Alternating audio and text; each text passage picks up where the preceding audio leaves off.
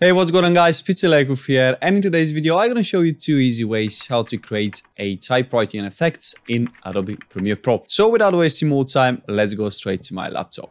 Inside Premiere Pro I've got already an image as a background, and the next thing I'll do is press T and create text on the program monitor. Then after we've done that, I'm going to go back to the effect control panel, scroll down to the text, click on to the source text, then go back to the program monitor, select the text and delete it. So once we've done this, again, I'm gonna go back to the effect control panel, go into the source text and create a keyframe by pressing on the stopwatch. After we've done that, I'm gonna press onto the text, go back to the program monitor, make sure that you click on this little red rectangle and type your first letter. Then again, I'm gonna go back to the source text, move 2 frames forward by using the left and right arrows on the keyboard, 1, 2. Then again, go back to the program monitor, make sure that you select the red rectangle and type your next letter. Type, and then we're gonna do exactly the same. Go back to the source, move 2 frames forward, program monitor, and next letter.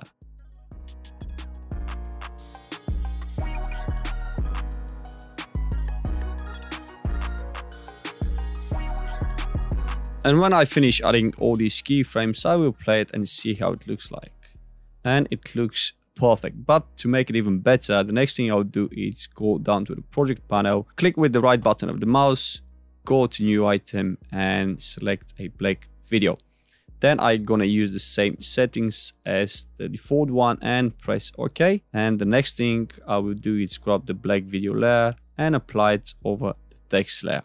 Just gonna zoom out a little bit. And then once we've done this, make sure you select the black video layer, go back to the effect control panel, undo the uniform scale and change the scale width to 1 and the scale height to 17. Then move the cursor at the beginning of the text and also change the position of the black video layer.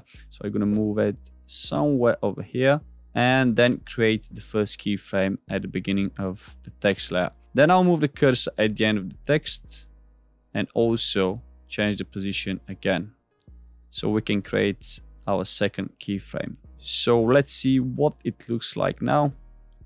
And it doesn't look good because it's not synchronized with the text. So to fix that, I'm going to select again the black video layer, move the cursor at the beginning and move frame by frame by using the right arrow of the keyboard, because we want this black rectangle to be in front of the letters.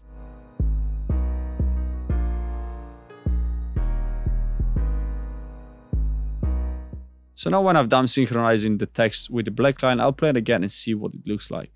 And this time it's much better. Also, you can add a blipping effect to the black line. I'm just gonna extend a little bit the black layer video, and then I'm gonna select the eraser tool by pressing on C and make a cut there. Then I'm gonna move 3 frames backwards and make another cut here, and again. There you go. Then I'm going to delete every other little clip, and when I play it, you're going to see that we've got this blipping effect.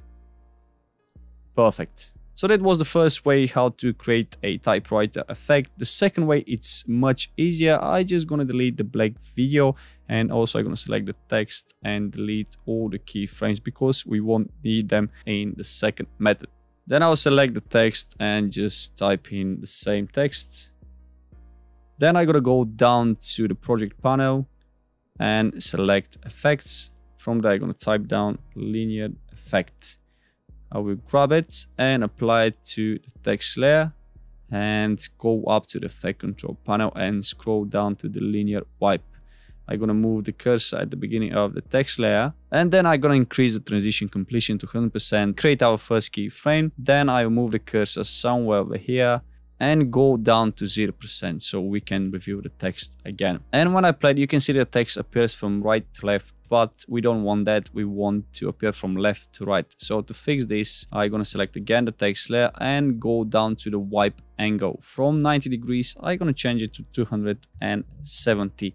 And when I play it now, you can see that it goes from left to right. But as you can see, the typewriter effect, it doesn't move too quick. So I'm gonna move the second keyframe a little bit closer. So let's play it and see if it's faster. Yeah, and that's more like typewriter effect. And now the next thing I would do is go back to the project panel and again select the black video. So basically we're gonna do exactly what we've done with the first method. Again, select the black video layer and then take the uniform scale, then change the scale width to 1 and also the scale height to 17. Move the cursor at the beginning of the video and also change the position as well. And then again, yeah, just change the position of this black line and create the first keyframe over there and move it to the beginning of the video. Then I will move the cursor exactly where the text is finishing and also change the position of the black line. And this will automatically create our second keyframe. So I'll play it again.